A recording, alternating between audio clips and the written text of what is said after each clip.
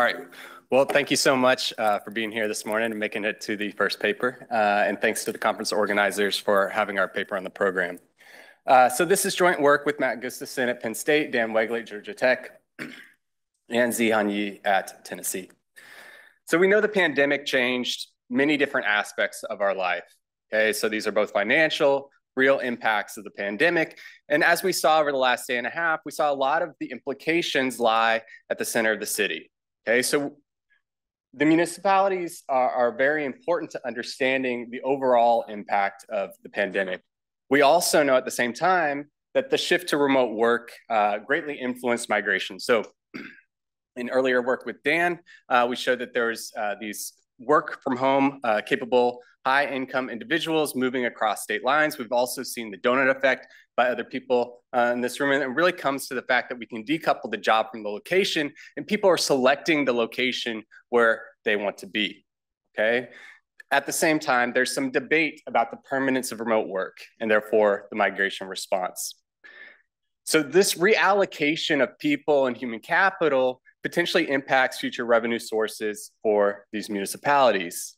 Okay, this has broader implications for how cities invest moving forward. It has implications for companies as well as these individuals. What we're going to do in this paper is use municipal bonds as a laboratory to better understand the effect of migration on its implications for the city. Okay, the nice thing about municipal bonds is that they're forward-looking in nature, and they have this downside risk sensitivity. And so we can see that the areas where people were flowing out from should be more affected if it's consistent with this idea that this migration is having a real impact. Okay. So there's no real clear prediction for how this is going to impact these local municipalities, okay?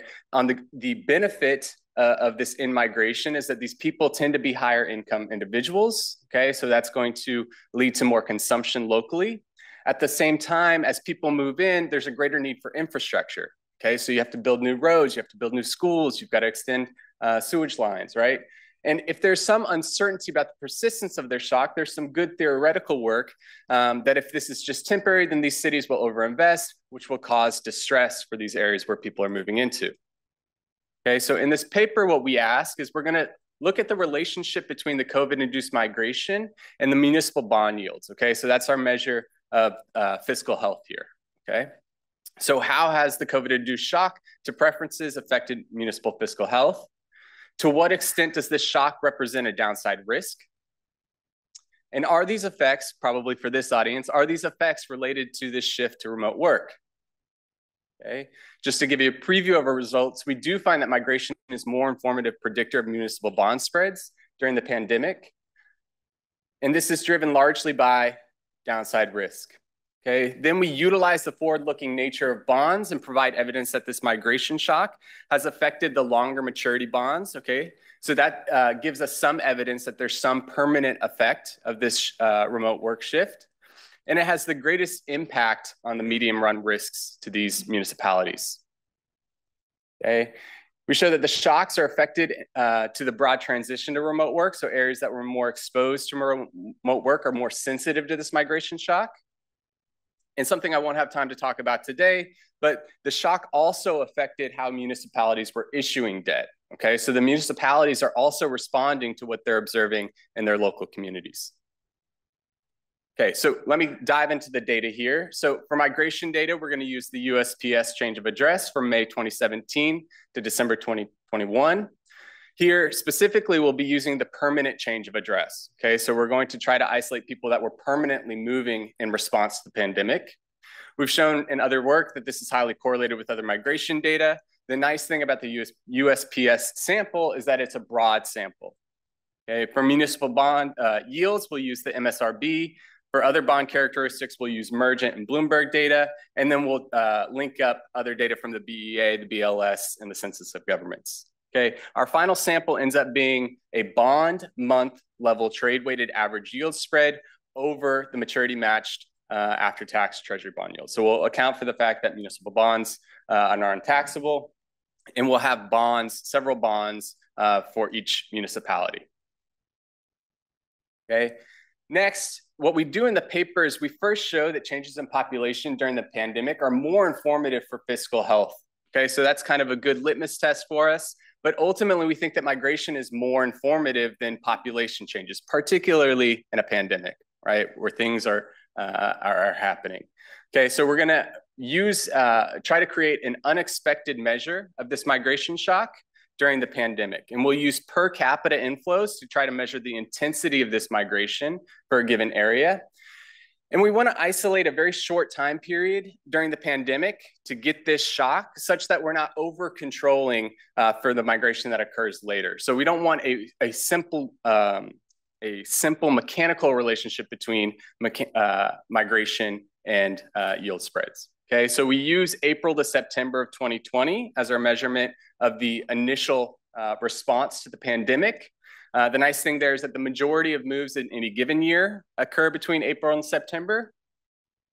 And we'll use the change from 2020 relative to 2017 to 2019 to get this unexpected measure. Okay, so our final measure is the average monthly net inflow per capita in 2020, less the average monthly net inflow per capita pre-pandemic. Okay, and I'll talk a little bit about this in a minute, but the results are robust. So if you're concerned about the specification, we can specify this several different ways.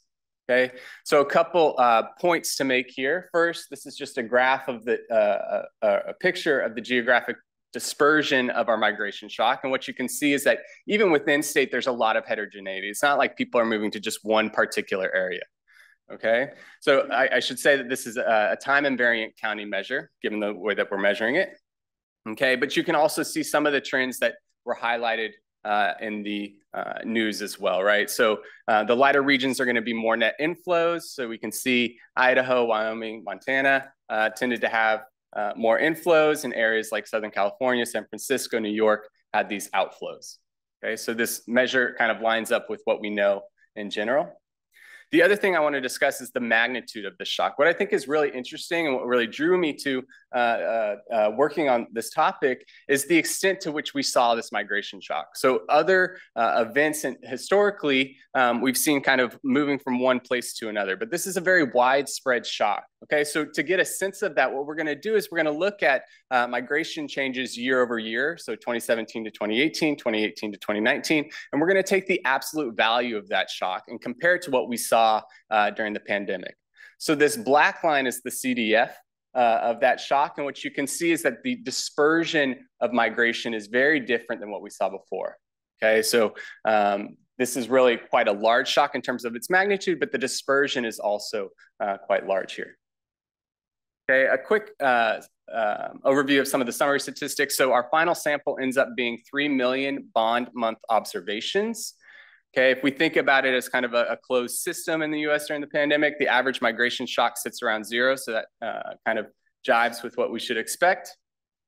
In terms of prior to, we'll end up using kind of a diff and diff setting here. Okay, so areas that experience a high shock versus a low shock and show that over time. And so you might be concerned that these areas are just fundamentally different. In terms of the risk in the municipal bond market, they're very similar. Okay, so there's a slight difference in the spread, but in terms of how these bonds are rated, they're very similar. Okay, so that's saying ex ante, and this rating and spread are measured prior to the pandemic. So ex ante, these areas in terms of their risk look very similar. Okay. What we can also show is that, consistent with other papers in this literature, is that people were moving out of expensive areas and out of these urban centers that had higher employment growth prior to the pandemic. Okay, so it's all kind of consistent with what we've seen in the literature. Okay, so our research design is going to test for the effects of municipal bond yields on these migration patterns. We'll control for the usual predictors. So this is going to control for bond characteristics as well as local economic effects and the economic shocks so we're trying to really hone in on this migration effect. Okay, we'll use a Poisson estimator here. So luckily we got a little preview of that yesterday. This is going to deal with the skewed nature of spreads in the data. It's consistent, unbiased, and efficient. Okay, I can show you as well. It doesn't matter if we use regular OLS and use log spreads. The results are consistent. Okay. All right. So here's our main specification. This is the dynamic setup that we've got. So spread at the bond, county, month level on the left-hand side. On the right-hand side, we'll have a monthly indicator interacted with that migration shock that we calculated, okay? We've got a set of controls here, and we'll standardize this migration shock just for easier interpretation. Importantly, we include QSIP fixed effects, so that's going to be bond level fixed effects, so that'll take care of the differences across bonds, and we'll have time effects as well. So the bond market, the municipal bond market in particular, experienced kind of an initial shock when the lockdowns happened, and we'll deal with that a couple different ways, and ultimately we cluster at the county and year month. Okay, so this is kind of our first main result here. What we're doing is we're plotting that interaction between the bond month and the migration shock over time. Okay, prior to the pandemic, you can't see the colors here, but prior to the pandemic, there's really no difference after controlling for our set of controls and fixed effects. Okay, the gray area is the start of 2020, and then the blue area is our period of measurement. Okay, over that period, we see that these areas that were more negatively hit had higher spreads, okay? Importantly though, after our measurement period, what you see is a slight attenuation in that effect, but ultimately a strong and persistent effect through the end of our sample, okay? So this is consistent with the idea that this migration shock had a real impact on the municipalities. Next, we move to a static setup, okay? So this is just gonna be an indicator for the COVID period. Importantly, what we do is we omit the period January to September of 2020 when we are measuring that migration shock. So this is not going to be a mechanical relationship here. And what I want to say about this is when we put it in the setup and then translate that into economic magnitudes, is that we find about a 6 to 9 basis point increase for every 1 standard deviation in this migration shock. Okay, so just if you're not familiar with the municipal bond literature, this is consistent with other predictors of municipal bonds. Okay, so this is a real tangible effect that these counties are facing. When we think about the size of the municipal bond market, this is also going to increase the cost for these municipalities issuing debt. Okay, so they're going to have to incur this cost. So the COVID-induced flow is net inflows per capita. Okay, so the areas where people were flowing out of is negative, resulting in higher spreads, okay, or greater risk, or worse fiscal health. Okay, so as I said, we'll talk a little bit about the robustness here. We can measure this several different ways. Okay, so if we include all of the data using all the migration through the end of 2021, the results are a bit stronger, as you might expect. We can use 2019 as the only year of comparison. So if you think that things were trending differently and we're kind of mismeasuring on that front, that it doesn't affect our results, we can also follow exactly how Romani and Bloom measured migration, and the results hold.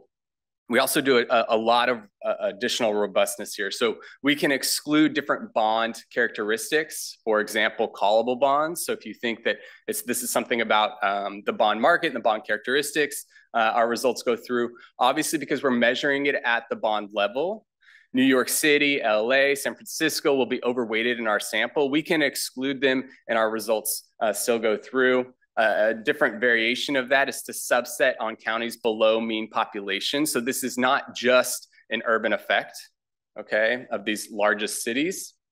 We can reweight the sample. We've also included controls for COVID-19 cases, the stringency of lockdowns, the general pandemic mobility, which is related to those restrictions, or pre-COVID immigration rates. So during the pandemic, there was a lack of in-migration, and so areas that were more urban, that had more migration inflows in the pre-pandemic might be more exposed. We can control for that. Our results still go through. Okay, we also controlled for ratings in a variety of different ways. And so this is not purely about the ratings of these bonds. We can look within the ratings and show that these outflow areas experience worse fiscal health moving forward. Okay, the next question is who should be most affected? Okay, when we're thinking about debt instruments, the sensitivity is really going to be about the downside. And we know municipal debt is notoriously unlikely to default. Okay, so should they be more sensitive? Okay, what we're going to do in columns 1 and 2 is we're going to include county, year, month fixed effects. Okay, so that's controlling for everything at the county level in a time-varying sense. And we're going to take 2 bonds, one that was more highly rated and one that was more lowly rated, okay, or had a lower rating. Thus, it was exposed to more risk. Okay, and we find the sensitivity, even within a county, is these bonds that were more exposed to risk are more sensitive. Okay, so it's consistent with the idea that this migration shock is really affecting the downside risk. Alternatively, in columns 3 and 4, what we do is we take this shock and we put it into quartiles, and we ask, okay, if this is really about the migration shock, then the areas that had the most net negative inflows, okay, or the areas that were experiencing the most outflows should be most sensitive. And we can see a clear monotonic relationship there. Okay, so comparing the areas that had large inflows with the ones that had large outflows, that's about an 18 basis point increase. Okay, so this is a very significant increase in their funding costs. Okay, so we borrow a structural model from Goldsmith Pinkham et al. Just to give some sense of the magnitudes, right? So if we're thinking about the price of a bond, it's both about the risk, okay, as well as the expected cash flows. So if we hold the uncertainty fixed, this implies a decline in cash flows of about 2 to 4%. Alternatively, if we hold cash flows fixed, this implies an increase in risk between 1 and 1.5%. Okay. Also, the nice thing about municipal bonds, and the reason that we're using it, is not only are they forward-looking, but they have a term structure to them, right? You have bonds that mature at different periods, okay? So to get some sense of the permanence of this is we can utilize that term structure. And when we break it down using some methodology from the municipal bond literature, we find that the greatest risk is really in this 5 to 10 year period, okay? So what that's saying is that there's a lot of uncertainty in both the cash flows and the general risk in that period, okay? So this is going to be a long-term event, at least as the municipal bond market views it, okay? The part that, this audience is probably most interested in is this idea of the permanent shift to remote work. And so we're gonna tie into that literature. Obviously, several people here have provided some good evidence for us. So what we want to do is we want to ask, okay, if this is really about remote work, then the migration that we observe should be more sensitive to areas that were more exposed to remote work. Okay, so we're going to use that measure of work from home capability and show that in areas that were more exposed to remote work, that sensitivity is about 40% higher. The other nice thing here is what we can see is that areas that were more exposed to remote work had higher spreads as well, about the same size of a 1 standard deviation in its migration shock. So these areas that were exposed to remote work experienced greater risk. Okay, in columns 3 and 4, what we're going to do is utilize an interesting aspect of the municipal bond market. So there are revenue bonds, and these revenue bonds, their ability to repay that bond is tied to the income source. And we're going to use transportation-linked bonds, okay? So we can think about tolls, bridges.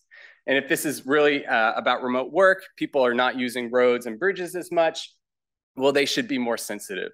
Okay, so these results are really consistent with work from home or remote work capability being more exposed to the shock, and that migration that follows or ensues after the pandemic increases that risk for them. Okay, so when people are both capable and actually do move, we experience worse fiscal health. Okay, so let me conclude.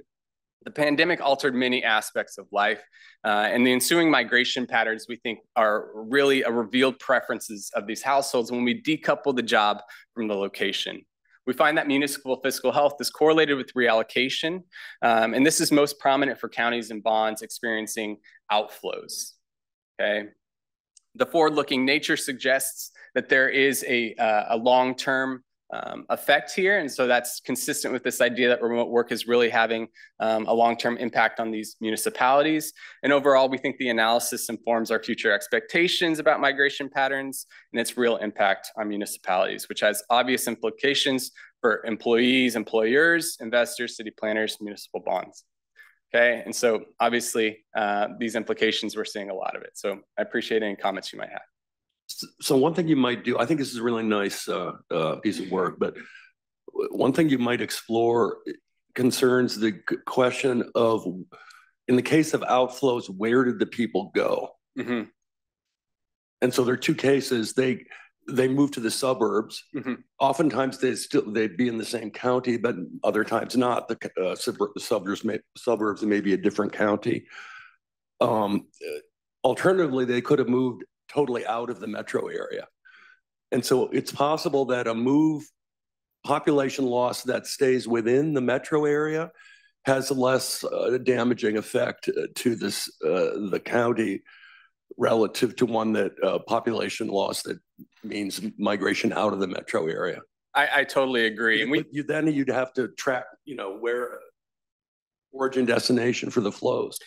Totally. And I totally agree. And we're not going to be able to capture any of this within county stuff, given what we're doing. But so the USPS data will not allow us. That's just a simple data limitation on that front. But we do have data from a moving company. Most of those moves are going to be across state lines. So there's also the IRS panel that we could play around with as well, I guess, from county to county. Wait, my understanding is that Postal Service data shows you the origin destination zip codes, doesn't it? Yes. And the other data set has the cross section by month, and you can add them together. So if I see John Smith is here in this month and John Smith is somewhere else. So I know they should be the same. They don't totally align. So we're trying to figure out from data that they're highly correlated. I mean, the t-stat's like 1 million, but the R-squared is, it's one of the R-squared's like 0.5, but you're using, I guess, the USPS stuff. Yeah, the FOIA data. Yeah. Which they look pretty similar, but in the second you can look at where they're going to. Well, I mean, we use this stuff in our AJ paper, and I guess I'm just revealing the fact that I was not the data guy. But I think that's interesting. And at least from the interstate level, we could kind of compare it, juxtapose it against what we see using USPS. Thanks, really interesting. One of the massive shifts in kind of local public finance was the role of intergovernmental grants, whether it was through PPP or CARES. And some of these things we know they were correlated with population or income and kind of other observables. And there were also grants that were coming from the states to the local governments, the highest level of grants we've seen in a long time. Do we know anything about how those are correlated with these migration measures, or to what extent are we worried about that as a confounder picking up in the municipal bond markets? Yeah, I think that there's some reason. The nice thing is that the money tended to flow into higher population areas. And so if anything, that was kind of counteracting our effect. So obviously those were areas with negative outflows, and they saw a drop, right? Or an increase in their spreads. And so if anything, it's a mitigating factor, but we could definitely do more to kind of account for the flow of funds. Yeah. Two related comments. First, I was happy to see that you looked at the interaction effect between credit rating and response, but it's not, in one sense you over-controlled when you did that because you swept out the between county variation over time, the movement over time within counties. Okay, so you're only capturing the differences in credit quality, credit rating across bonds in the same county that moves in a different way over time. Okay, which is fine if you're trying to make the case that credit quality matters, but if you're trying to characterize the role of the pre-pandemic fiscal health in the municipality on its response, that's a bit over-controlling. I totally agree, and I should be very clear. Our main specification does not control for ratings, particularly for this point. So yeah, but your main specification doesn't get at the interaction effects. That's true. It's controlling for level effects.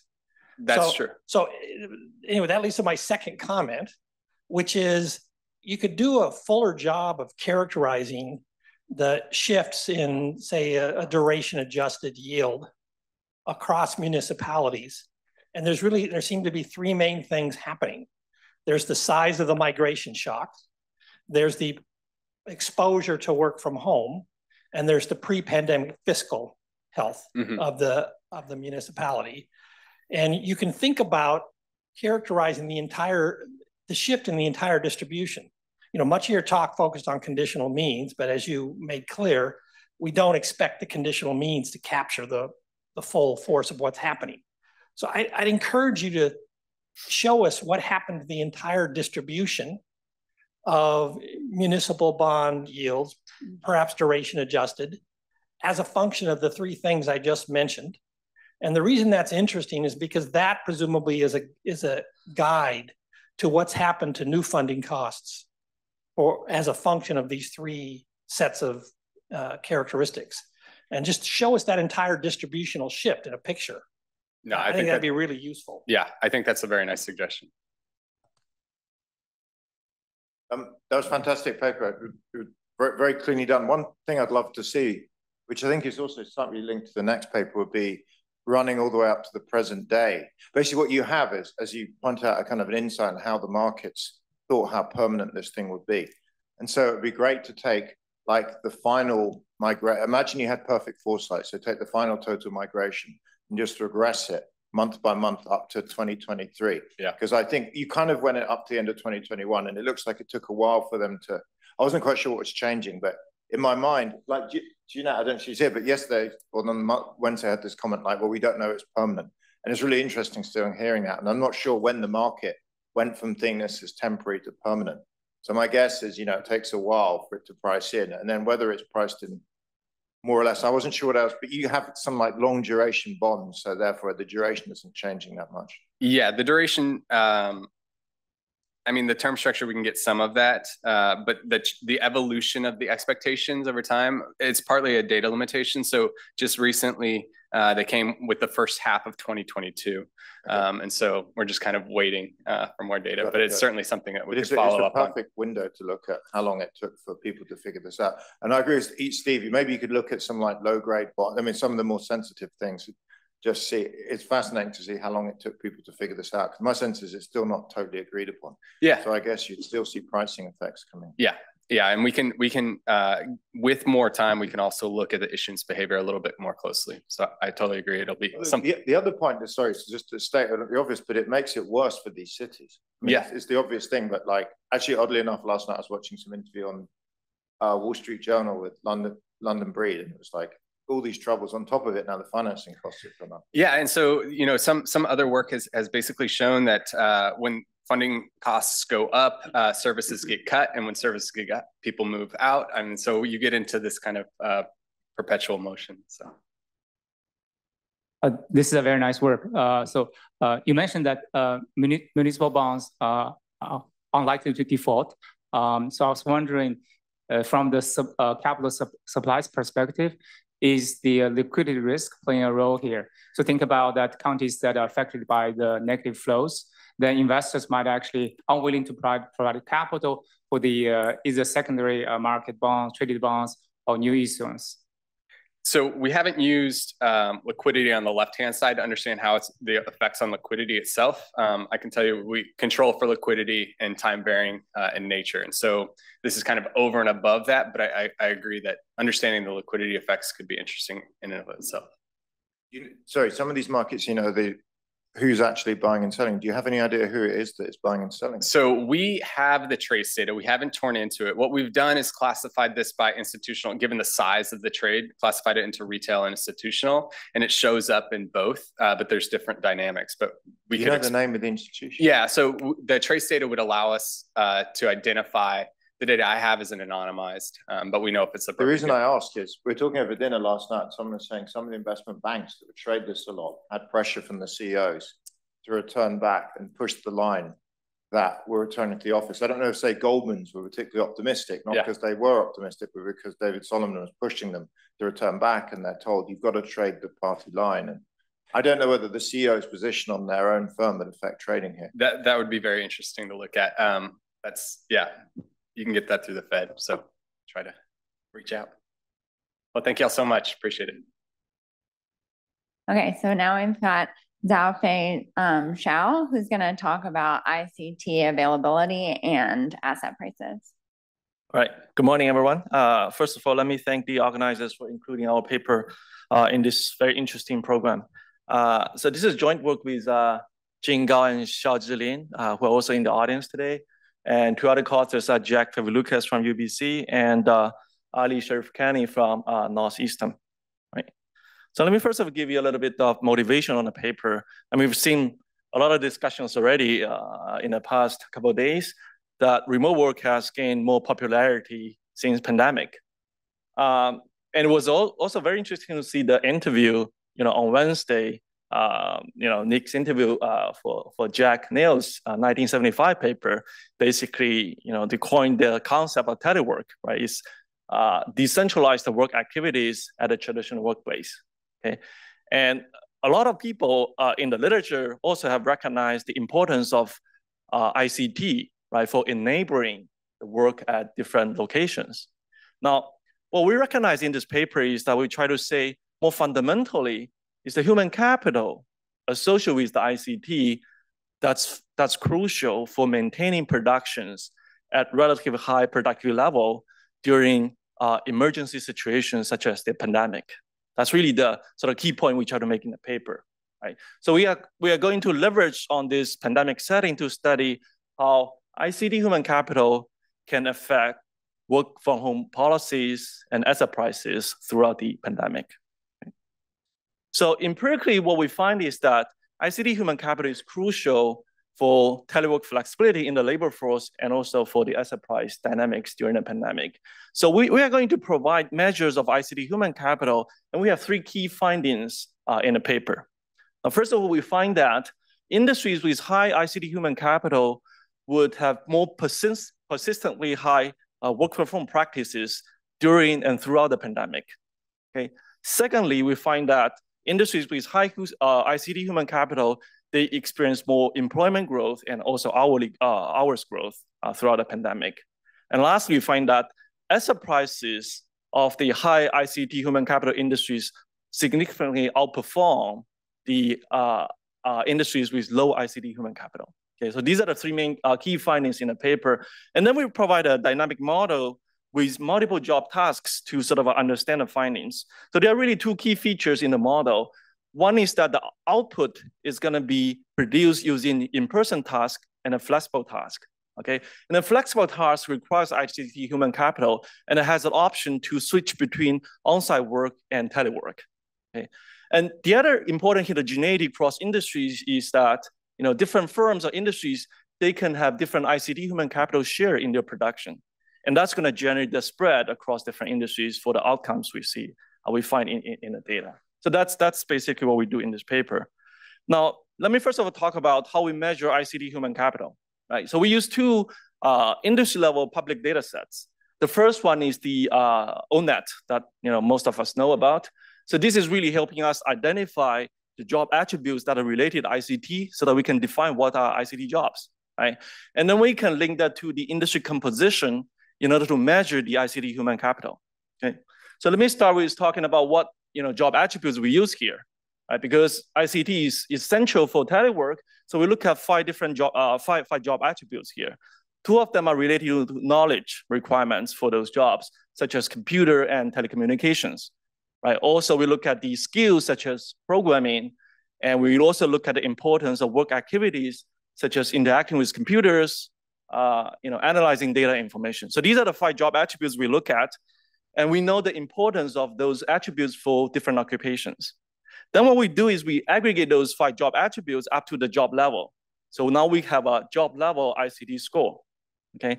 And here I'm just showing you the jobs with the highest ICT scores and then jobs with the lowest ICT scores, these are quite intuitive, right? For example, jobs related to computer, software, network, and these are sort of a high ICT job score jobs, right? And then, models, fallers, I don't know what is a faller here, but helpers, for example, right? These are sort of more in-person jobs that have quite low ICT scores. Okay.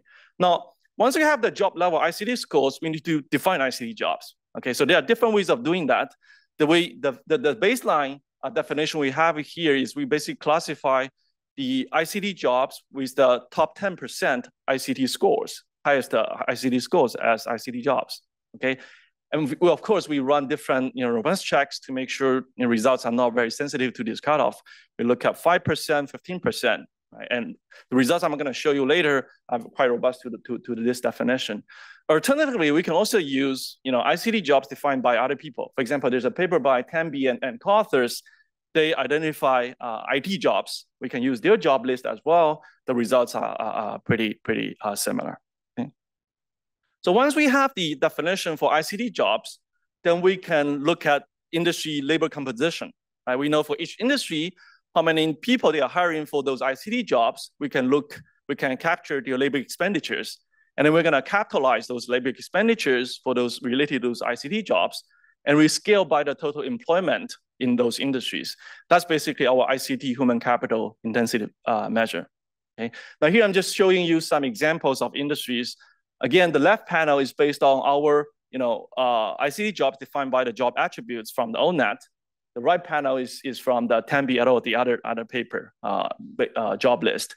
Again, it's not very surprising, right? The industry is associated with the computer, software, data. These are high ICT human capital jobs, whereas industries such as personal care services, restaurants and eating places, these are sort of the lowest, the industries with the lowest ICT human capital.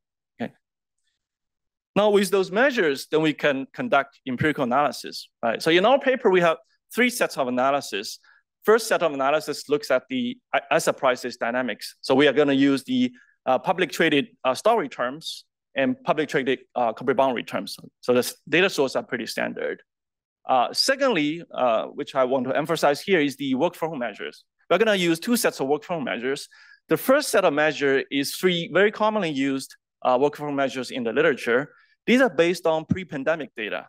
Remember, our ICT human capital measure are calculated based on the data up to the end of 2019. So it's also based on pre-pandemic data. So we want to understand, to what extent the ICT human capital will be driving the variations in the commonly used work from measures, okay? And then we also use the second set of survey-based, practices of work from home during the pandemic. Thanks to 3 of the organizers, Jose, Nick, and Steve, made this data publicly available so that we are able to run this analysis. So we show the dynamics of work from practices, how that vary with the ICT human capital, okay? And then we also use the BOS data to look at the hours and employment growth. Now, the industry we are defining here is basically 4-digit NAIC code industry. And when we refer to sector, it's basically 2-digit NAIC code. Okay. Now let's look at first of all, look at the pre-pandemic analysis. Right? So here, basically, we, again, as I mentioned, we are gonna check to what extent the commonly used work from measures based on pre-pandemic data are driven by ICT human capital, right? So there are 3 measures here. I think the most famous one might be the one by Dingo and Neyman, 2020, which is also based on ONET. And there are 2 other measures based on American Time Use Survey. So the table here basically shows a very simple regression. The dependent variable are those work from measures. The independent variable is ICT human capital. Right? There are 2 takeaways here. First of all, you see the positive coefficient here, meaning that higher the ICT human capital, the more likely you can work from home, right? More feasibility you have. Secondly, if you look at the R-square, it's actually quite significant. Right? Those R-square will translate into univariate correlations of between 0.6 and 0.7. So that means the existing commonly used work from measures, large part of variation is driven by ICT human capital. Okay, so that's the pre-pandemic analysis. Now let me show you 2 sets of analysis during the pandemic. I'm going to show you how the asset prices are predicted to vary with the ICT human capital, and also how the labor policy will vary across human capital. Okay, so let me show you the graphs here. So I have 2 graphs. The top panel is basically shows you the dynamics of cumulative stock returns from January 2020 up to May 2020. Okay, bottom panel shows you the cumulative corporate bond returns between January and May 2020. In other words, this shows you how the asset prices move during the height of the pandemic. Okay, now we are going to group the firm or industries into 3 groups. Okay, you can see 3 lines in both plots. Right, the top blue line is basically the group with the highest ICT human capital. Middle red line is the median ICT human capital group, and the bottom green line is the industry group with the lowest human capital, ICT human capital. It's quite clear here, right?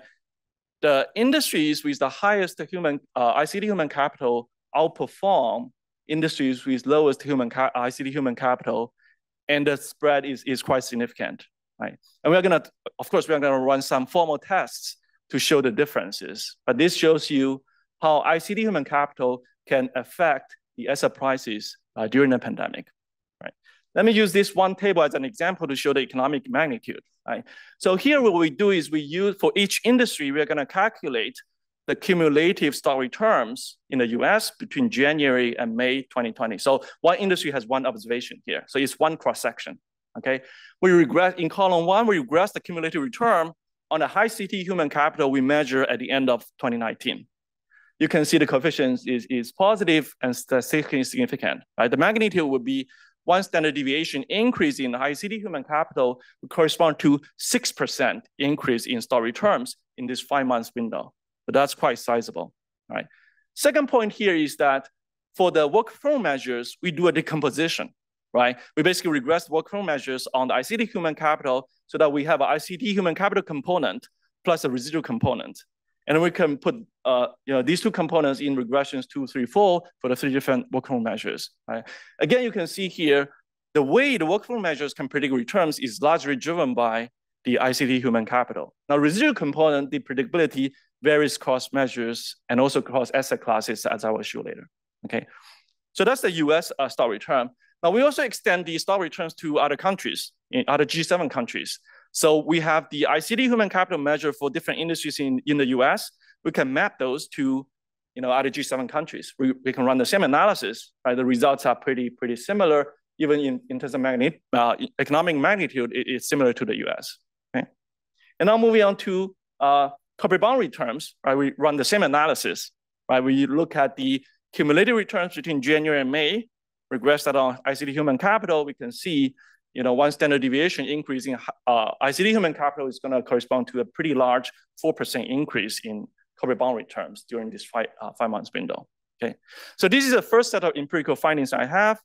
Now let's look at how ICT human capital impacts the labor policies such as the employment growth and hours growth. Again, the setup is similar to what we see for the asset prices, but instead of asset prices, we have in the top panel the cumulative employment growth across 3 ICT human capital groups. In the bottom panel is the hours growth, right, between January and May 2020 across these 3 groups. Again, you can see here, high ICT human capital groups, they experience more significant employment hours growth. Or put it differently, right, they experience less job in employment and hours growth, whereas the low ICT human capital group, they experience more job in employment and hours growth. Okay, again, we can take this to the regression analysis. The results would be basically what you see in the data. There's a positive correlation between the ICT human capital and the employment and hours growth. We also look at the weekly earnings growth. Once we have fixed sector fixed effects, there's that relationship is insignificant. So that's the second set of empirical findings we have. Now, let me look at the post-pandemic analysis. Now here I'm going to focus on how work from home practices is going to vary across the ICT human capital group. Okay, so this is basically the data based on the survey data, right? So this shows how work from home practices is varying across the ICT human capital group between June 2020 up to very recent 2023. Okay, so there are 2 takeaways here. First of all, you can see clearly there's a big spread here, right? High ICT human groups, they have more work from home practices, whereas lowest ICT human group, they have a lower. Now, the second takeaway from this graph here is that if you look at during pandemic, for example, the dashed line here shows the end of 2021. If we define that as pre-pandemic period, compare pre with post, we can see here for high ICT human group, the work from home practice is actually pretty persistent at a high level. Whereas the low ICT human group, there's a trending down. Right? For low ICT human group, probably the benefit of work from home is getting lower, or the cost is getting higher. That's why the practices goes down. So if you look at the cross-sectional spread, actually the post-pandemic, the spread in work from home practices is going to be larger for the post-pandemic period. Okay, so that's really the key sort of message we'd like to show in this set of analysis. Now we can then run regressions. For example, let me just show the column 1 number here. We regress the work from home, a survey-based measure on the ICT human capital. The economic magnitude would suggest 1 standard deviation increase in ICT human capital corresponds to 7% increase in remote work. And keep in mind, the average percentage of remote work is only 35% in this sample period. So that's quite large. And then secondly, the other columns just shows where the variation is coming from. We've put in different fixed effects. It turns out the sector level variation is the most important for this relationship, right? And we can also run the compare post-pre, as I showed you on the plot, right? The post really cross-section relationship is stronger here. And that's really due to the high ICT capital, human capital group has a persistently high work from practices, whereas low is trending down. That's why the spread is widening post the pandemic. Right? Now, we can also look at the dynamics of the asset prices. Now, for asset prices, it's a bit less clear in the sense that the top panel is the stock returns up to now. Bottom panel is the bond returns up to now, okay? During the pandemic analysis, we focused on January and May, and the effect was the strongest. But if you look at, for example, focus on the bottom panel here, if you look at the bond return dynamics, you can see they are convergent, right? When sort of economy is recovering, then the shock of the pandemic is mitigated. Therefore, the different groups, they are convergent. Whereas for stock returns, is less clear because there are other things going on. For example, the AI kind of shock can create a difference here, but that's sort of less related to the pandemic shock. Okay. If you look at the employment hours growth dynamics, we can see similar patterns, right? You can see still it's quite persistent. High ICT human capital group, they have persistently high cumulative growth in hours and employment. But apparently the spread between these two groups is going to be becoming narrower across time, right? Right. So these are the empirical findings. Now let me show you, summarize the key ingredients in the model, and I'll show you a few figures on how the policy of work from home works, and also some impulse responses here. Okay, so we're going to build a dynamic form model with two job tasks, as I mentioned earlier. So there's an in-person task that requires labor, but you can only do that on-site. Okay, there's a flexible task that requires ICT human capital and also physical capital. But here you have an option for on-site work versus telework. Okay, so there's a benefit depending on the state of the world. There could be a benefit, productivity gain for telework, but there's a cost. If you want to switch from on-site work to telework, there's a cost. So there's a trade-off here, right? So the key, as I mentioned also at the beginning of the presentation, the key heterogeneities in the model are the ICT human capital share across different firms, and also the task share across different firms or industry groups. Okay, even the remote cost, we can think of the remote cost can vary over time as firms sort of adopt to the telework. Right. And then there are three aggregate shocks that are important in generating the right quantitative responses. These include the demand shock. The labor practice shock is very crucial because during the pandemic, the in-person work cannot be done as effectively as pre-pandemic. So that's a very big productivity shock here. And there's also an important uncertainty shock here in the sense that during pandemic, we didn't know how long it would take the pandemic to over. So that uncertainty is quite important, right, to generate the persistent large effect here. Okay. Now, the key policy here is the work from home policy, right? It's determined by this relationship. Basically, you compare, if I switch to remote work, there could be a productivity gain, especially during the pandemic, because the telework can sort of maintain a relatively high productivity, right? But there's a cost. Right, so it's really after the cost whether that outweighs the on-site work output, and that would determine the sort of whether you adopt the remote work policy. Okay. So let me show you one heterogeneity in terms of the policy response here. So there are two plots here. The y-axis is the work from home adoption. 0 means that you don't adopt. 1 means that you adopt. Okay. The x-axis means the ICT human capital share. For example, you focus on the red line here. When ICT human capital share is low, the benefit of telework is relatively low because you don't have that much share you can telework. Therefore, you don't adopt because there's a fixed cost for adopting, right? So you don't adopt the telework. But when the ICT share is high enough, there's a large enough benefit of teleworking, outweighs the cost, then you switch, and you can see that this is really the key cross-section in terms of ICT human capital, how that affects the work from home dynamics, okay? All right, now let me show you something on the remote work adoption dynamic. This is something that we are still working on, that shows 3 panels of work from policies here. The left panel basically is pre-pandemic, middle panel is during pandemic, and then the right panel is post-pandemic. Okay, so how do we read this graph? It's 3D graph. On the flat face, there's physical capital and ICT capital. The vertical axis is basically 0-1 work from home adoption policy. You can see before pandemic, the adoption of remote work is quite low, of course, in this set of calibration, because the cost, the productivity gain is not as big, right? Because there's a big cost of switching to telework. However, when you move to pandemic, there's a big shock in productivity, right? In the labor productivity due to the pandemic.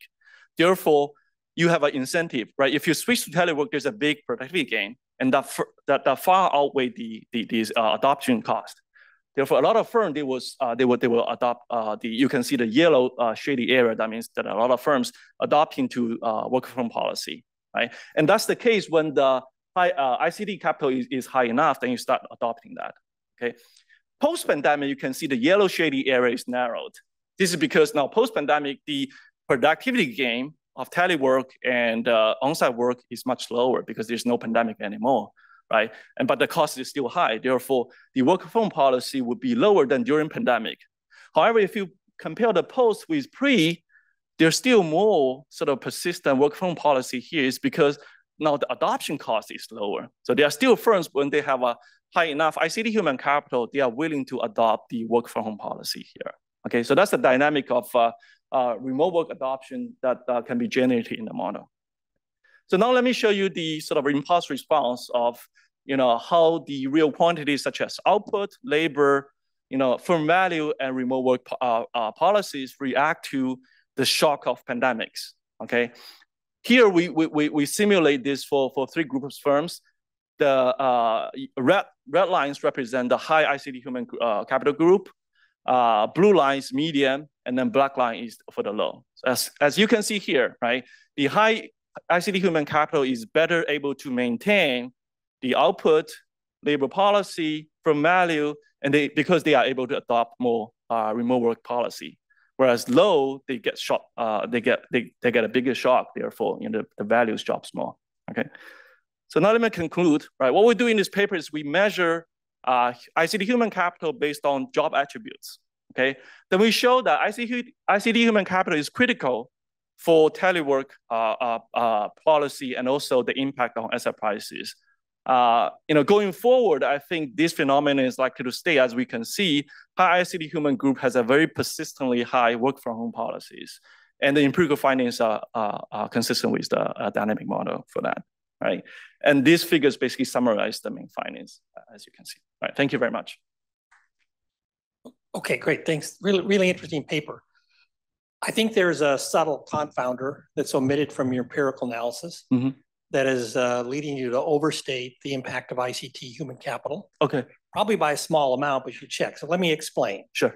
So the ability to work effectively in a remote capacity depends on the quality of your internet connection. Sure. Okay. Sure. Jose, Nick, and I have a paper that documents that and quantifies that effect. It's not a surprising effect, but bottom line is roughly, as I recall, roughly a fifth of the US workforce has poor quality internet connection. I see. And the paper also finds that seriously undercuts their productivity in work from home mode. So that's kind of the starting point. Yeah. Now think about where ICT jobs tend to be concentrated. They tend to be concentrated in areas with better internet connection. I see. So I think part of the differential that you're finding across these ITC, what you call these ICT groups, is probably coming from the fact that their workers have differential quality of internet connection at home. I see. So that's the nature of the confounder. Now you can control for that. That's right. Yeah. Include interactions, because if you go to this, Nick, Jose, and I have a paper in an Aspen Institute conference volume. Okay. That measures internet access quality at the worker level. A worker level. At the worker level, you can take those data and aggregate it up to industry and construct measures of worker access quality to the internet. I see. For your ICT, and then redo your analysis. I suspect you'll get modestly smaller effects. I see. than you're currently getting because of that confounder. Yeah, I think that's a very good idea. Yeah, basically do another cut, right? You can think of this as like a double sorting, basically. You can do double sorting if you have enough data. That would be even better because then you could isolate each one. But if you don't have enough data to do the double sort, just because we can probably generate more variation in the sense that we can construct the measures at the industry and state level. That can potentially give us more variation. Yeah. Well, we'll see. We'll see if there's enough variation. I don't know, but I think it's just worth exploring. Sure. That connection. Yeah, and the data again is publicly available now, right? Yeah. Okay. And if you have any trouble, just ask Jose. Okay. Sure. Thank you very much. Yeah. So there's something that's still not clear to me after listening to the entire talk, and the issue is: are the ICT people facilitating work from home for other workers, or are they themselves working from home? And I don't know what the paper says, but I think that bears clarification. Sure. That's a good point. I think in our paper, like for example, in the model, it's clear these are the workers, they work from home, but there could be a complement effects, right? When they work from home, they can potentially, but we don't explicitly measure that.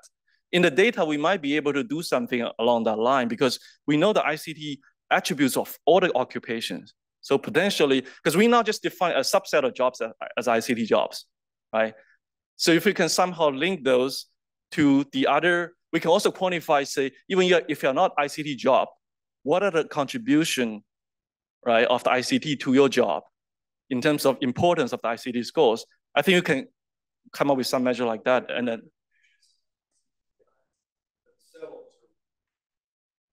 Yeah, the sort of those industries, they rely on those capital to produce output. That's correct. Yeah. Mm-hmm. Yeah. So in the model, we have two tasks. The second task has ICT human capital, and these guys can actually choose to either telework or on-site work. So these guys actually are doing that. However, we have two tasks, and then the first task also requires labor. So think about those guys as unskilled workers. So depending on the complementarity and substitutability between two tasks, then if the telework guys, like ICT guys, choose to work at home, presumably if two tasks are more complementary, it's going to help the in-person guys to keep their productivity relatively high. Okay, does that make sense? I think you could push the model a little bit and understand firms that deviate from the optimal strategy as you guys have kind of defined it. And that would shed some light on whether the management practice of allowing people to work from home is providing value or not. So again, kind of like comparing firms that have kind of optimal work from home levels versus those that deviate from the optimal strategy, and to see how their asset prices and employment evolve. Does that make sense? You mean in the model? Take the model, but allow it to define firms that have the ability to work from remote, but have management practices that don't allow it. I see. Because we've had this like back and forth about. Sure. Yeah. In the model, I mean, then we'll be clear, because if optimal policy is to work from home, but you don't, then output will be lower, right? Yeah. Firms in the industries with high ICT that should be working from home and compare it to the firms that have low uptake of work from home, but the high ICT. I see. Sure. Yeah. And then that we also need to sort of bring the benefits of work from at the worker level, not just to the firm value, right? And that will create a more trade-off at the worker. Yeah. Can I ask one quick? Sure. So that was great. One quick question is, I don't know whether you or anyone else has done, there's the other kind of classic asset pricing thing, which is look at daily returns regressed on ICT human capital times either COVID infection rates or lockdown. Because the prediction would be you want like a shock to suddenly you're forced to work from home.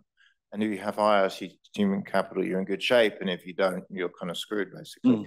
And I guess maybe you've done, that seems. No, we haven't done that yet, but we can do that. Yeah. I was just trying to think what's the most obvious shock to being either to the COVID infection rates. You could even do a, surprise, because the COVID infection rate's an AR1 process roughly, an AR2, and you can just kind of, have innovations to COVID. Basically, you want something, suddenly there's news today that, wait a minute, we're all going to have to shift to work from home, which is either a lockdown announcement or COVID infection or something like that. Because I would assume that's what's going on early, that That's you're right, forced home. That's right. Some places are fine, and others are just completely ill-equipped for it, and therefore they're in trouble. Yeah. Because the problem is, yeah, sorry, I'll stop. Yeah, sure. All of the data looked like you were asking question. You're tracking on software engineering specifically. When you looked at the job categories, it seemed to be. Oh, the top ones. Yeah, but we have like 81 jobs as ICT jobs. I'm curious if you have a split out. I mean, as a computer guy, I totally get that. But the secondary thing is, what about location independent knowledge workers that are not computer people? So there's either some administration stuff, there's accounting, there's some human. Are those tracked in there anywhere? Or if not, could they be in future? They can be, as I mentioned earlier, I mean, we have 81 jobs classified as ICT jobs. I haven't looked into the full list, but we can definitely capture, like for any occupation, if we want to, we can capture their ICT human capital contribution as well. Yeah. Okay. Yeah. Thank you. Thank you. Oh, thank you. So now we're going to have David Agrawal talking about taxes and telework. Okay, great. Thank you very much. This is a joint work with Jan Brueckner, and it's part of a long research agenda to first understand the legalities of taxing telework, then the theoretical implications, then the empirics. So Jan and I's paper kind of is in the theory, but this is an intense legal area, and so I'm going to spend, at Nick's suggestion, the first maybe 10 minutes to get us all on the page about what actually are the rules that we're talking about here, so that then we can get to the stage at the end to be able to discuss what's the exact data we need to now kind of empirically test this. And so I'm going to draw on some of the legal work that I've done with Kirk Stark when introducing this topic. So an important part of work from home and the pandemic more generally is the impact on state and local public finance. And we've seen dramatic shifts in property tax, sales tax, and potentially income tax revenue that differed from our initial forecasts of what was going to happen. And those impacts have been extremely heterogeneous across jurisdiction size. With respect to income taxes, the key point of our paper is going to be that work from home is going to decouple basically the residence and the employment state, which is now going to allow taxpayers to have potentially two margins of behavioral responses in terms of their mobility to those taxes. Conditional on their residence, they could change the location of their employer. Or conditional on their employer, they could change the location of their residence. And now the key is, depending upon the tax rules that are in place, where is the income actually taxed?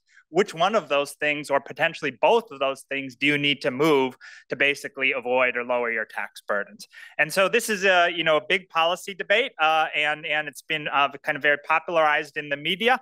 And it's kind of gone so far at the end to kind of go to the suggestion of, well, even if you're on vacation and you're physically working from a location, do they have the right to tax your income when you're working from vacation there? And so this is a very controversial topic in terms of state tax law, and the dynamics of this controversy came full force in terms of when the state of New Hampshire sued Massachusetts in the early days of the pandemic. So what happened was there were lockdowns, and people who were previously commuting into the Boston metropolitan area from New Hampshire were now working from home and in their New Hampshire houses.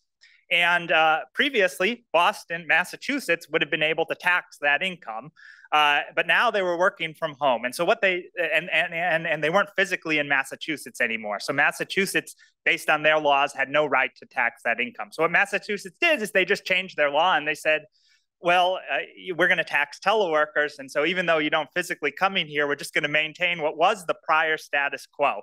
New Hampshire said, no, you can't do that. These workers never coming into Boston or Massachusetts anymore. And we have a zero tax, and we've chosen that. So they petitioned to the Supreme Court. The Supreme Court said, we don't want to hear this. Let the states resolve this. And this means we have a hodgepodge of extremely different tax rules across states. And that's kind of the variation that Jan and I are going to exploit in the model, and that ideally I would want to exploit going forward empirically. So the basic question is as follows. Suppose that you have a software engineer living in Tulsa, Oklahoma, and they're providing services for an employer that's located in Silicon Valley, potentially without ever setting foot in there, or maybe setting foot in for a couple of days. Where does the actual activity take place? And that's where states disagree, right? So some states will say, well, the activity is based on where the employer is because we are facilitating that business environment. Other states would say, no, the activity is physically occurring where the individual is residing. And so now we have this decoupling depending upon which ways the states have elected to tax them. So I want to just walk you through state tax laws and all of a variety of the possible combinations. And I'm just going to run through a very simple example. Suppose that there's 2 states in the world, state H. State H is high tax and it has a 5% flat rate. And state L is a low tax state and it has a low 2% flat rate. Now let's suppose that an individual earns $100,000. And let's go through the cases of where this income could potentially be taxed. So at the polar extreme, there's 2 polar cases. Number one, we could have an entirely residence-based principle. So this would be where you live has the entire taxing right on all of the income that you earn, regardless of where your employer is located. The opposite polar extreme is what I'll call the source principle, and that would be 100% based on where your employer says that they booked you on payroll. And these not need to be the same, obviously. So you could have all states being source, you could have all states being residence, but in practice, what we have is some states want to do source, some states want to do residence, and so I'll need to just walk you through what happens in those cases, where then the issue of tax credits becomes important. So let's just look at an example where an individual who lives in the high tax state with the 5% rate, and they have an employer that is located in the low tax 2% state. And so let's suppose that both of these states have already agreed either 100% source or 100% residence principle that they're both going to apply. And so in the blue lines, I'm going to plot what the distribution of your tax burden the same person would be if the source principle prevailed. And then in red, I'll plot what it would be if the residence principle prevailed. So if the source principle prevails, then you pay $2,000. That's the 2% times the 100,000 to your employer's state where it's located. You pay 0 to your residence state for a total tax liability of $2,000. If instead we kept the same allocation of your residence and employer, but we only changed the tax rules, then you would pay to the residence principle. Then you pay $5,000, the 5% rate to your state of residence, 0 to your employment state, for a total of 5,000. And so now the key is that depending upon the sourcing rule, if you want to lower your tax liability, either you have to change your residence or your employment. If the residence principle applies, then the source tax rate is basically irrelevant and you need to change your residence. Whereas if the source principle applies, then the residence tax rate is irrelevant and you need to change the job, or you need to convince your employer to book you on payroll in another potentially multi-state. And so, you know, the mobility response could even result from the employer adjusting where they say is your physical work location. So, you know, where are these in place? So many of the states have kind of residence-only rules. Many payroll tax, however, are source-based. And at the local level, many local payroll taxes within metropolitan areas are source-based. So I'm talking about states here. You could easily call these states localities. Prior to the pandemic, 6 states taxed remote workers based on where the employer's office was. I've listed those 6 states there. Massachusetts has been an addition, and there's currently legislation in other states pending to try and switch the principle here. And so now the question is, well, what happens if you're in a combination of, say, Kentucky and New York, where Kentucky has a residence rule and New York does not have a residence rule, they have a source rule. And so how do things work there? Well, now we need to either have tax credits. So the way it would work is suppose that I am living in the high tax state and then I have an employer in the low tax state. Now there's 2 possible cases. The resident state can either give a tax credit or they cannot give a tax credit potentially against the income. And so under the credit case, that's in blue here. So the way it works is as follows. You first calculate your tax liability in the employer state in New York, the 2% there, and that's $2,000. Now I go to my resident state, how much do I owe them? Well, it's a 5% rate, so I would owe $5,000, but I've already paid $2,000 to New York, so I'm gonna get a tax credit for that $2,000. I owe additional $3,000 then to my resident state for a total of $5,000. Now, the alternative is that, you know, there's controversy here. Some states might say, well, this person's never setting physically in. You have no right to tax this. Vermont does this with New York. They say, you just have no right to tax this. We're not going to offer a tax credit. And so what happens? That individual pays $2,000 to their employer's state. then their state has a 5% rate, and there's no credit. So then the total tax liability is the 7,000.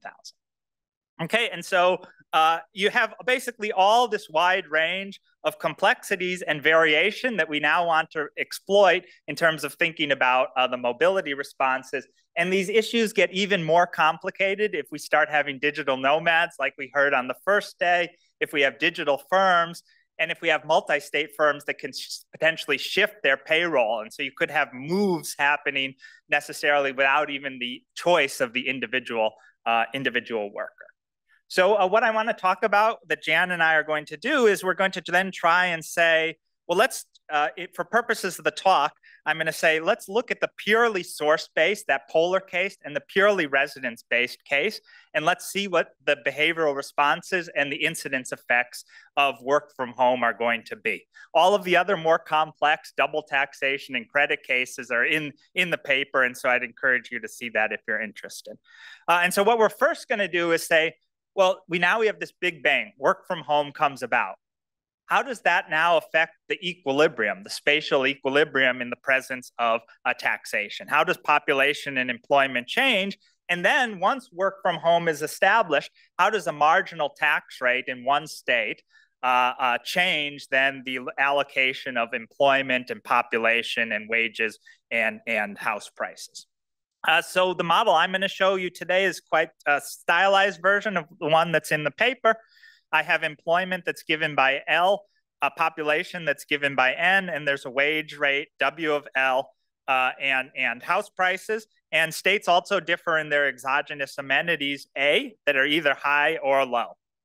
Labor is going to be taxed in this model at an ad valorem flat tax rate, and it's going to finance a publicly provided private good, which depends upon the tax base, which obviously depends on the tax rate, but also on the rules, whether it's the source or the residence principle.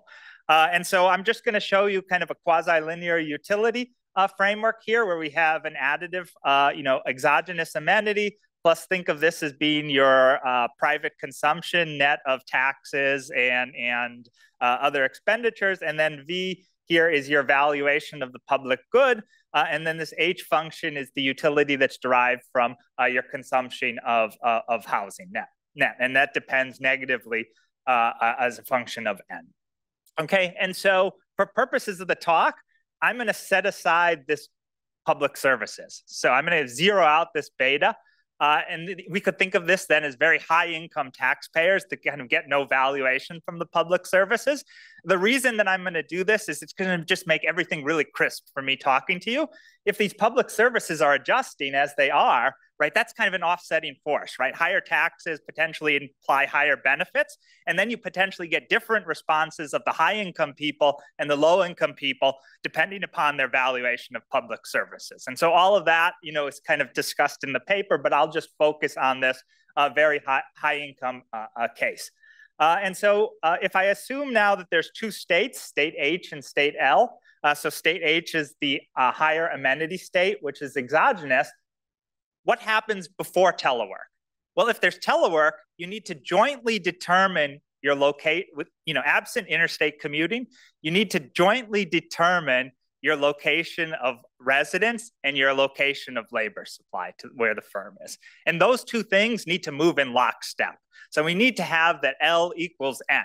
And so then there is only, in terms of spatial equilibrium, one condition that we need to have, one equal utility condition, which we can then show, applying that, the higher amenity state in terms of its exogenous amenities will have a higher population, therefore a higher employment, and therefore higher house prices and lower wages, given the wage function has the standard negative derivative there. And this is basically looks like the standard Rosen-Roback result. And so now the question is, how does taxes affect this in the presence of work from home? So now let's open up work from home, and to do this now, labor and population no longer need to be equal because they're decoupled. And so now I need to have two indifference conditions for spatial equilibrium. Number one, you need to be indifferent between the location of where you're working. That's going to then determine L, and then you need to be equal utility in difference across the places where you're going to be living. The key is that the form of these equal utility and wage conditions depends upon whether we have the source principle or the residence principle. If the source principle prevails, we need to equalize the net of taxes. Why? Because you're going to be potentially conditional on living in state H. You're going to be paying different taxes depending upon your employer is. And so I need that to be equalized. Whereas if your residence principle is applying, if you live in state H, then regardless of if you work in state L or state H, you face the same tax rate, 1 minus TH. And so then that 1 minus TH is going to disappear. The nice thing then is that then that also feeds back into your equal utility condition, that, right? If we have this equalization here, then going back to this original slide, this term is going to then basically be equal on both sides, and it's going to drop out, whereas with residence taxation, it doesn't drop out because I have equalization of wages, not after-tax wages, which is what's necessary for your consumption. Okay, so now what is the effect of work from home, opening up work from home immediately on the allocation of labor and population after work from home happens, holding constant the tax rates at their optimal levels prior to work from home. In other words, in the regime when L equaled N. And so what we can do is we can go back to these conditions here, and we can evaluate them at the old equilibrium values that we had when L was equal to N. And so keep in mind this first result said that state H in the pre-work from home era had higher population, had higher employment. So now let's evaluate in that higher H, higher L into this equation here. And what we can see is the direction of the inequality is such that with the shift to work from home, we're going to have employment that's going to fall, and it's going to the wage rate is going to rise in state H relative to state L. And because there's this 1 minus TH term under the source principle, but it's not there under the residence principle, we can we can determine the relative magnitudes with the changes being bigger than under the source principle than under the residence principle. Okay, so we know that now there's going to be a shift of basically of employment away from state H towards state L. What about populations? But we can now evaluate this equal utility conditions at kind of the old equilibrium value. And what we can show is that with the shift to work from home, the population and housing price are going to then rise in state H. So what's the intuition for this? The intuition is, well, I just told you kind of what's going to be happening in terms of the wages. So state H is now becoming relatively more attractive, and therefore its population is going to be increasing. And so if there's public goods, under the source principle, this is going to really complicate the analysis because now you have potentially tax exporting that's going to be occurring. And depending upon that relative magnitude, then that might then complicate whether the wage effect or the valuation in terms of public services matter. I want to show you two last quick results. The first is an efficiency analysis. You might say, well, which tax regime is optimal? So we can show you a really important result. Number one, the pre-work from home is not efficient. It doesn't satisfy the 3 efficiency conditions necessary: equalization of marginal products, optimal population condition, and kind of a benefit tax for the goods. It satisfies some of them, but not all. But interesting enough, what work from home does is it allows us to actually achieve the social optimal, but only if residence taxation is in place. Why? Because then we get equalization of marginal products and population clearing, and the public good with residence taxation turns into an efficient benefit tax. And so work from home can be welfare improving. Why? It's decoupled the L and the N. And I now can have optimized both of these things separately to satisfy all three of those optimality conditions.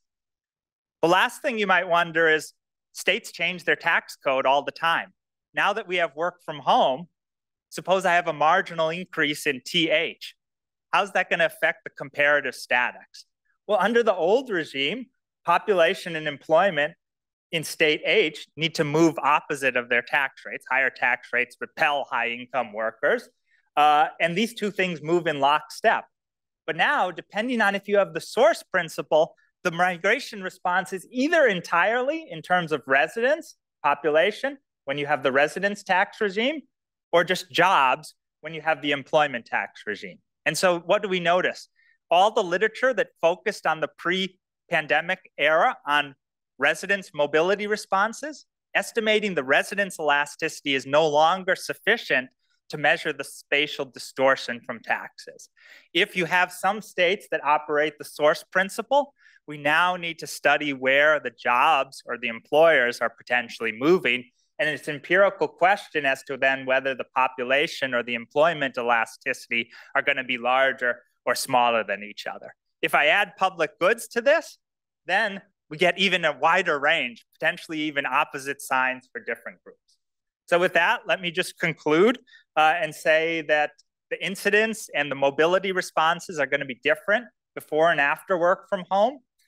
They're going to differ depending upon the tax rules. And as I've said, we have a variety of tax rules in place that we can now empirically exploit to estimate both the mobility and the employment elasticities.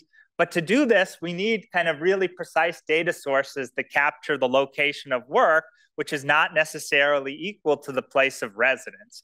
And ideally, you would want to know the split, right? If an individual is working a certain number of days in one state and in another state, you might want to know that because the states actually might apportion taxes depending upon the duty days that you spend. And we kind of need a database that kind of allows us to partition based on income. Why? Because we know that these tax effects are most prominent, when the tax differentials become really important. So with that, I'll kind of conclude and take any comments or questions or suggestions for, great avenues for empirical work.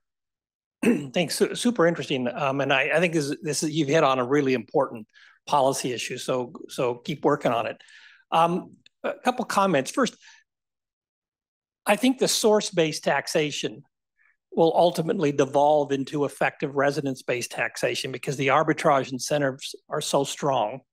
And so the way that happens, and you kind of hinted at this in your remark, if Massachusetts tries to impose source-based taxation on people who live entirely in New Hampshire, then at least the larger companies are just going to open up a unit in New Hampshire and say, okay, well, now we're going to do source-based taxation. These people report to an office in New Hampshire, and the financial incentives to do that are enormous. So I'm sure Massachusetts and other states that had large numbers of inward commuters before the pandemic are going to try to resist that in a lawyerly manner with all kinds of rules, but ultimately that's a losing game, I think. So that's kind of point one. Point two is, do we see any evidence of this already? So, there's the Census Bureau has this new business applications data, which the Haltwanger in particular has helped develop and push. Though, you know what I'm talking about, the new applications for EIN, and those are available at the state and industry level. Maybe they're publicly available at the state by industry level. So, question: do you see in industries with, say, lots of potential teleworkers, all of a sudden there's a bunch of new business applications in New Hampshire that relative to Massachusetts? That's a way to just evaluate these. Third thing, the whole picture is actually more complicated than you suggested, because once you go, because there's big questions about, okay, who's responsible, to what unemployment insurance, which state's unemployment insurance system and which state's workers' compensation rules is the worker, attached to. And that becomes especially an issue when you move towards residence-based taxation. So great work. Keep it up. Yeah, thanks. So I'll just respond a little bit quickly. So on the first one, that the source is kind of potentially a losing battle.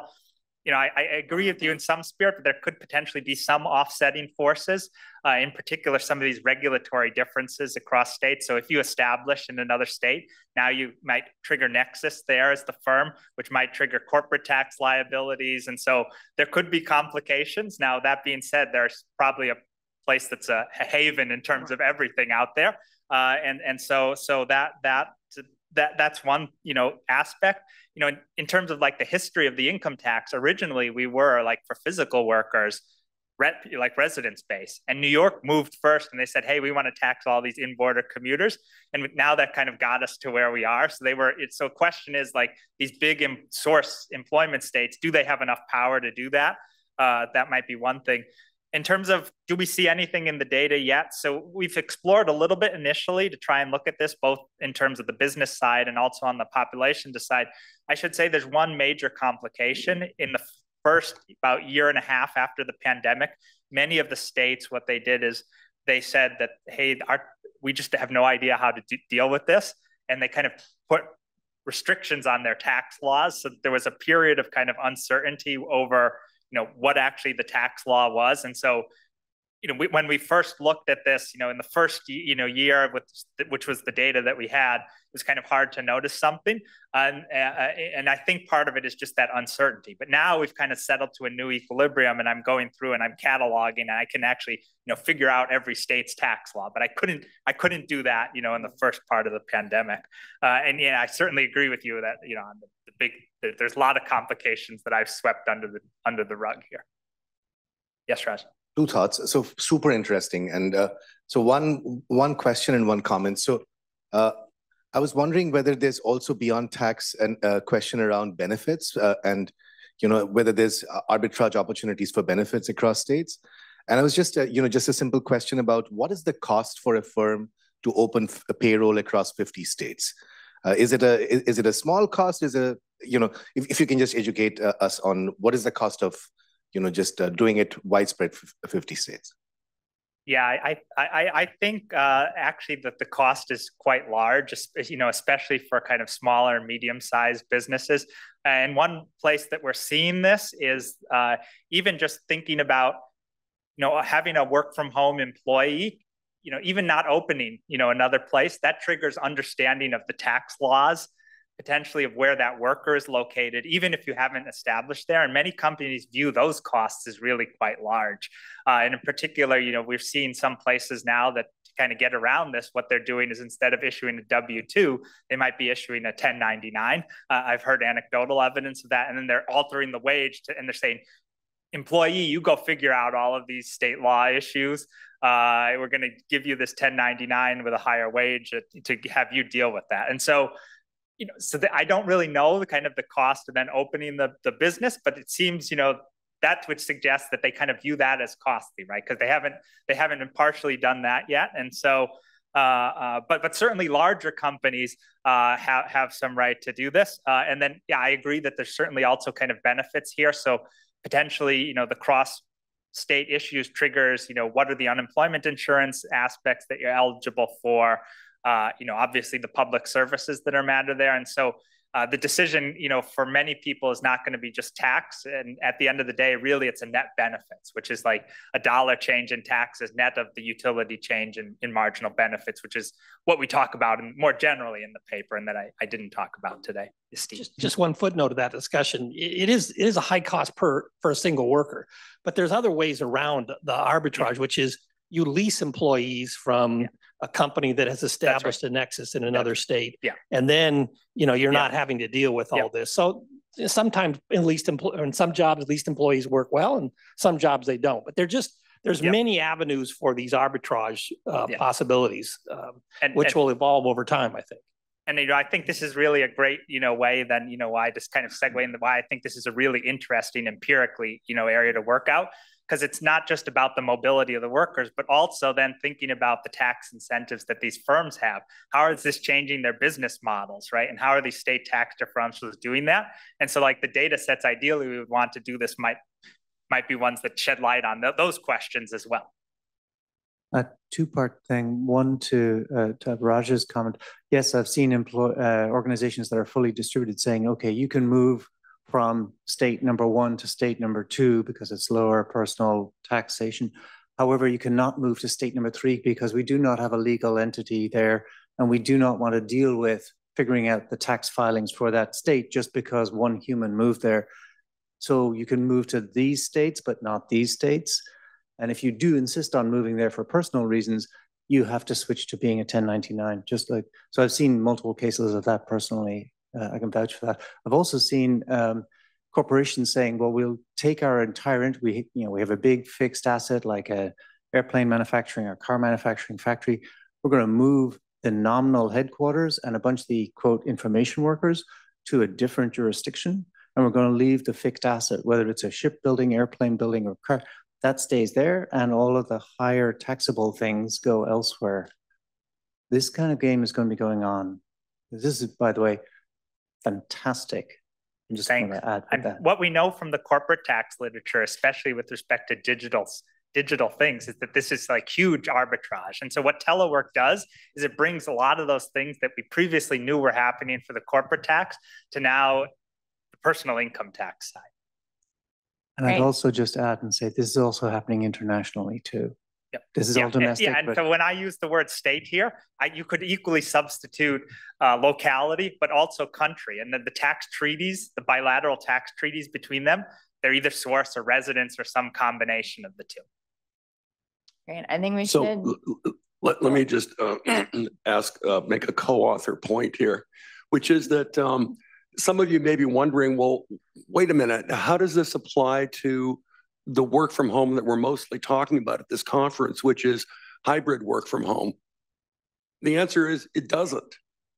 This paper is about fully remote work where people are living and working in different places. Now, in the paper, we have a little bit of a fake hybrid model, but it doesn't quite exactly translate into what we see in reality. In order for the model to really work in a hybrid world, the jurisdictions, the suburban and central city jurisdictions, have to have their own income taxes. Then it sort of looks like the model we're talking about. So to the extent that fully remote work is really a minor part of the whole picture, our model applies to just a minor part of the picture, but we think that it's conceptually really important to get this sorted out, and that's what the paper does. I think we should take our break now, but continue to discuss, and we'll be back at 10:30.